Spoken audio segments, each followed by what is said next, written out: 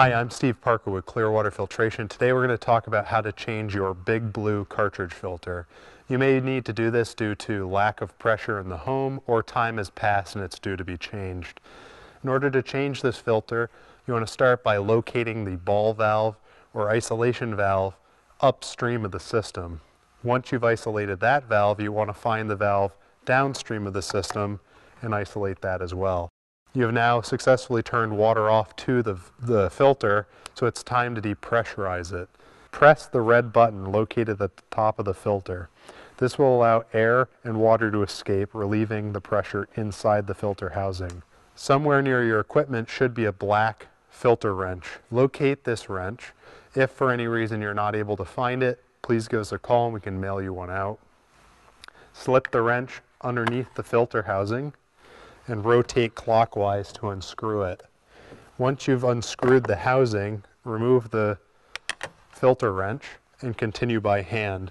Now this filter can be fairly heavy because it's full of water at this point, so it's best to support the bottom of the filter with one hand and unscrew with the other.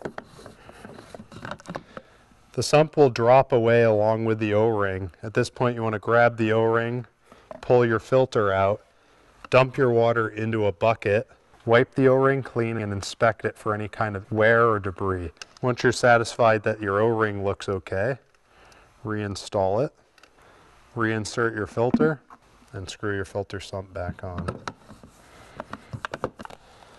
At this point, go hand tight and take your wrench again and just give it a little bit of a snug, not too much, maybe 1/8 of a turn. Turn back on your valve feeding the unit and then turn your valve after the unit if you have now successfully changed your filter. For further assistance with your system or any other questions, please call 802-496-5544 extension 111 and our service department will help you, or 1-800-NEW-WATER extension 111. If this is an after-hours emergency, you can call our emergency line at 1-802-496-5544 extension 103 or 1-800-NEW-WATER extension 103.